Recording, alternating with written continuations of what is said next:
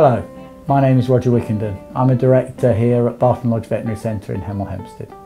I've been a veterinary surgeon over 30 years now, so today what I'm going to try and do is to answer some of the questions you've been asking about your dog's health problems. How to recognise a false pregnancy in dogs. False, or to give it another name, phantom pregnancy, usually occurs about 4 to 6 weeks after your bitch was in heat. It represents a primitive mechanism which allows bitches in a wolf pack or a wild dog pack to help suckle the pups of the dominant alpha female in the pack. So because all their heats are synchronized, that way all the bitches can help look after the pups, even though only one of them's having pups. The clinical signs of a false pregnancy are very similar to the signs of a pregnancy, as you might expect.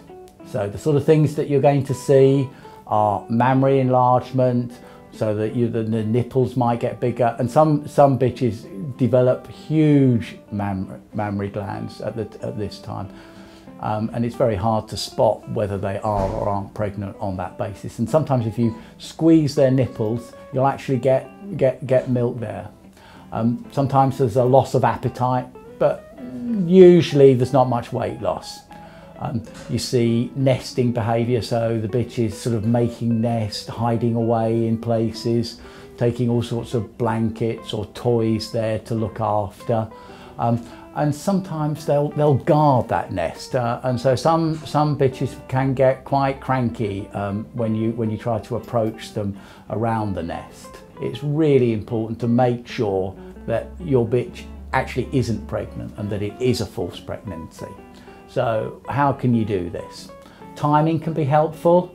So normally a pregnancy in a bitch lasts for about 64 to 66 days, but it's quite variable, particularly if the male dog was around all the time. And some people do struggle to remember when their bitch was in heat.